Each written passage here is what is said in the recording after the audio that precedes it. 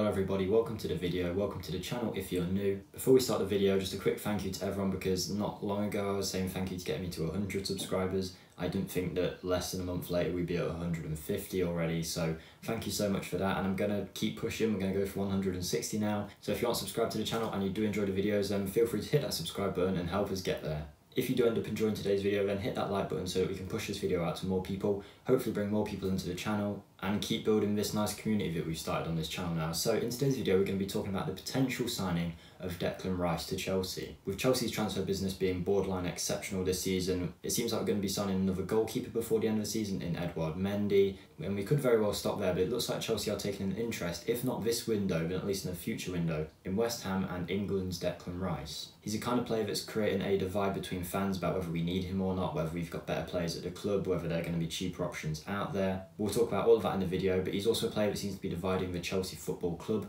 It seems like Lampard's really pushing to bring his man in, and according to reports, the board aren't so keen, don't really see the value in buying him for what is rumoured to be £70 million. So we'll talk about all of that, whether he is a viable signing, whether we have better options at the club already, if there could be better options out there, and just kind of try and sum up everything we know about his potential transfer. So what we know so far about this transfer is that Frank Lampard especially really wants Declan Rice to join Chelsea. He plays for West Ham wanting 70 million for him. If we went properly for him, who knows, we could negotiate it to around 50. Maybe we could send some players their way, but it might not be a definite this transfer window, but most of the reputable journalists have said that there is a clear interest in Chelsea, that he should be our next target. At West Ham, Declan Rice plays in a defensive midfield role. Most of the time he has been known to play centre-back. A lot of people that like Declan Rice like his leadership style, his mentality, the fact that he's pretty good on the ball, and when he's played at the back he's been pretty solid for West Ham. He's obviously young, English, which fits the Chelsea mould. He came through the Chelsea Academy too. He gets on really well with some of the Chelsea players, like his best friend's Mason Mount. He would suit the team really nicely. So you have to ask, for upwards of £60 million,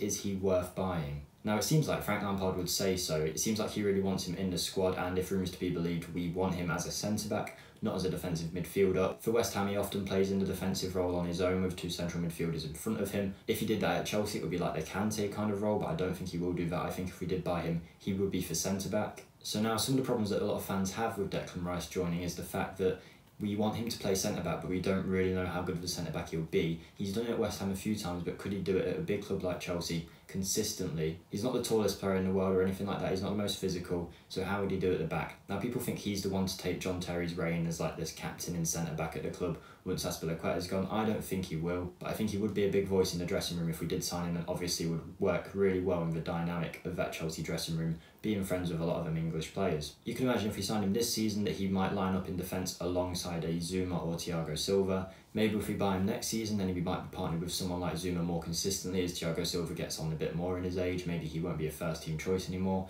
So I think if we did buy Declan Rice, it would be for that centre-back position. But then you have to pose the argument that a lot of Chelsea fans have been talking about recently, which is like, our centre-backs, bar Thiago Silva, who we don't know how he's going to do at the club yet, aren't really working well as a pair. And if we're going to go for a centre-back, we need to buy someone who is just going to be one of them players that slots in and you know he's going to do well. Think about a Virgil van Dijk for Liverpool. They knew that was the man that they wanted. They went and got him, and he was already a class centre-back at Southampton, and then he went and did it at Liverpool. Aymeric Laporte was brilliant in La Liga. Man City went out, identified him, and now he's their best centre-back. Do Chelsea, who are trying to push for the top of the division, really need to take a risk in buying a player who might not be suited to the centre-back role? We don't know, for an extortionate amount, really.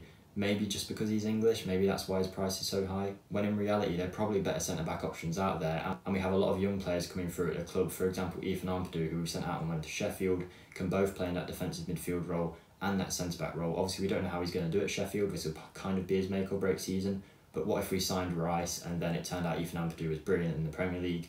Do we then play him at the back with Rice? Would Rice have been a waste of a signing? Will we have to waste Ampadu and sell him out? And then you have to also ask yourself if outside of Chelsea there are better options instead of him. For example, Chelsea were like tediously linked with Gimenez from Atletico Madrid. Would he be a better centre-back option? Someone who's played there consistently for one of the best teams defensively in Europe, who would probably cost a similar amount to what West Ham have asked for Declan Rice and could be a better player. A lot of Chelsea fans are saying it's Frank Lampard's like English bias that he wants Declan Rice, but who knows? Now, there does seem to be some tension according to reports between the board and Lampard about if they want Rice. Lampard is really for it, the board aren't so much. In my opinion, in this case, you just got to kind of back the manager. If you really want someone like that and they want to keep Lampard around as a long-term project, you have to kind of give him the targets that he wants. But at the same time, for me, I don't want us to buy Declan Rice if he's going to be a centre-back. I know some people will argue with that opinion, but I think he could be a good option if, say, Ross Barkley leaves the club. We could even use him in the deal for Declan Rice. Then I think Declan Rice would be a really good option in the midfield, and then maybe we can try him out at centre-back and see how he does. But I don't think we should buy him with like the out-and-out intention of him being our new centre-back, because I don't feel like we should try someone who's, unless he goes on and plays a whole season at West Ham in centre-back and looks brilliant, I don't think we should just test people out just in case they're good at centre-back. Another point is, due to the lack of experience that he has at centre-back, we can't guarantee he's going to be a guy, especially if we're paying that amount of money for him, that's going to fix our defensive issues. Like, is he better than Zuma?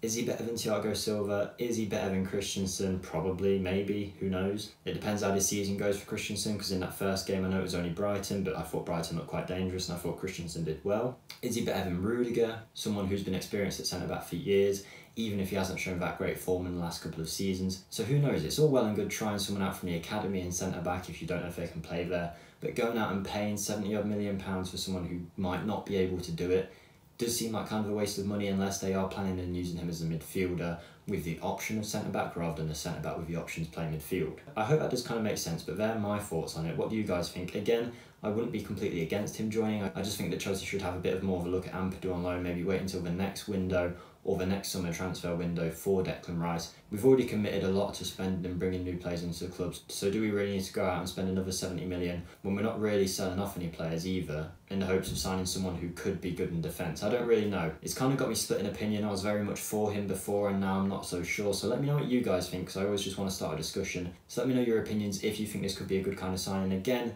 if we can whittle the price down, it's a similar stance to what I took on Chilwell. If we'd gone out and paid 80 million for Chilwell, like the original report said, everyone will be against it. But for 50 million, a lot of people were kind of like, okay, young English left back, could be our left back for years to come, and we're a bit more okay with it. So we'll see if we can knock the price down if we do even go from this window. But it's Chelsea Football Club, who knows what could happen in the next few days. So let me know what you guys think in the comments. Thank you again for all your support recently on the channel. Hit that subscribe button, hit the like button, and I'll see you in the next video, guys. Goodbye.